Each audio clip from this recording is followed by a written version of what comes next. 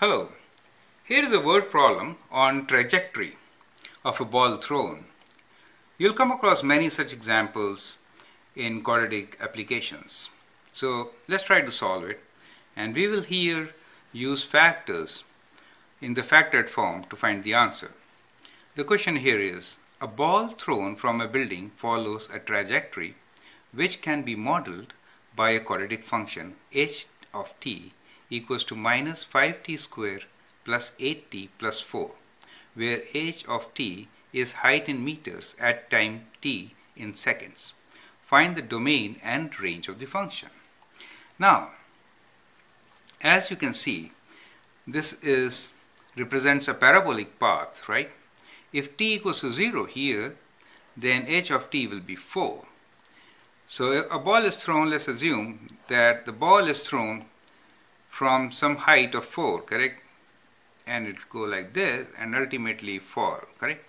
So this is the path, and this path has been shown by the function h of t, and this is time t in seconds, correct? And this is height in meters. To find domain and range, what we need to find is the time when the ball will strike the ground, correct? It starts from 0, of course. And at this point, height is 0, correct? So that gives us a domain, and to find the range, we have to find the vertex of this parabola, the highest point reached. Highest point can be reached if we think about the whole path. Somewhere here we can assume it would have cut the x-axis. So we'll have these two as our x-intercepts. So right in the middle of these two, we will have our axis of symmetry, correct? And on that axis of symmetry, we will get the vertex. Finding the value of h of t at that value of t, we will know what the maximum is. 0, of course, is our minimum for this path, correct? So we need to solve for height equals to 0 so that we get this point as well as this point. So that's the approach to this problem. And so we have function here as h of t equals to minus 5t square plus 8t plus 4. So we will equate h of t as 0 and say 0 equals to minus 5t square plus 8t plus 4. Now, we need to factor this out. So how can we do it? You need to have product of 5 times 4, which is minus 20. So it's a good review to all these things. Product should be, we are looking for two numbers, p and q, whose product should be minus 20, and p plus q to be 8, correct? So work out that, what are those two numbers which will give us 20 as the product minus and plus this? Well, it seems that the two numbers should be of opposite sign, and the bigger number should be positive. The two numbers are 10 times 2, right? 10 plus and 2 negative. So we can split the middle term, right, with 10 and 2. This is equals to 10t minus 2t plus 4. Do you get it? So 10t minus 2t is 8t, right? Now we'll factor we got 4 terms here. So we'll combine the two, group them, and then factor. So here minus 5t is common, right? And you are left with t minus 2. And here 2 is common. We'll take minus 2 outside and we get t minus 2, correct? Now we can factor out t minus 2. So we get t minus 2, and from here we get minus 5t, and from here we get minus 2. Sorry. T minus 2. Well, we could take this. I'll do that now. So what we'll do is, we'll take minus and minus outside the bracket, correct? So we'll take minus of t minus 2 times 5 t minus 2. Correct? So this minus taken out will make it plus. Correct? So we are left with these two factors. So h of t is 0 when t is equals to what in this case? So we'll equate t minus 2 as 0 and we get what?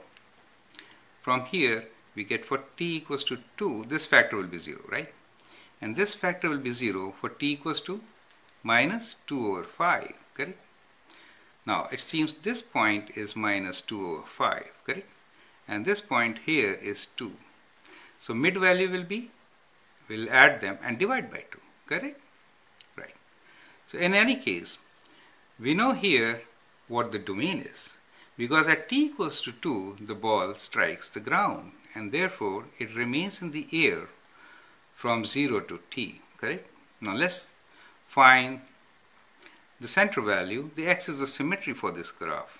Axis of symmetry is at t equals to 2, midway between t equals to 2 and this. So that point t is equals to, we'll add these two, 2 plus minus 2 over 5 divided by 2, correct?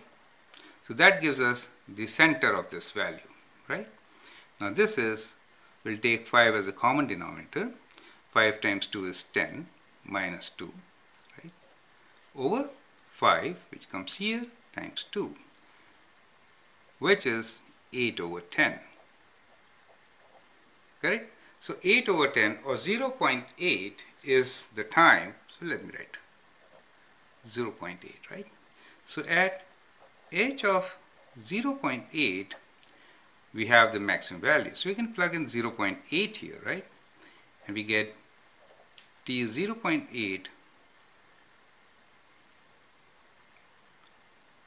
minus 2 times 5 times 0.8 plus 2, correct? And let's calculate this value using a calculator. Well, we can do it straight away like this.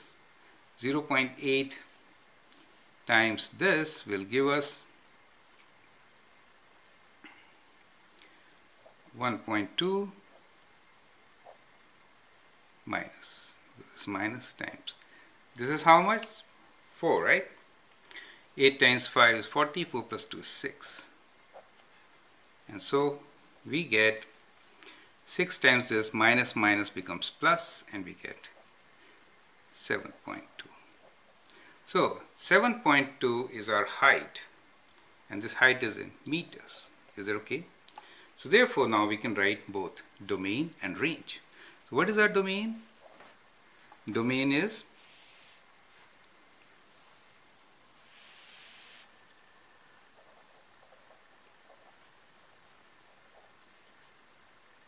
t belongs to real numbers where t is greater than or equal to 0 and is less than or equal to 2. And range is, we can write ht, you can write ht or you can write y also, belongs to real numbers where it is between 0, h of t is less than or equal to 7.2. So that's our domain range for this problem. I hope you understand the method and you also understand how we can use factored form to solve the quadratic equation. Okay? Thank you.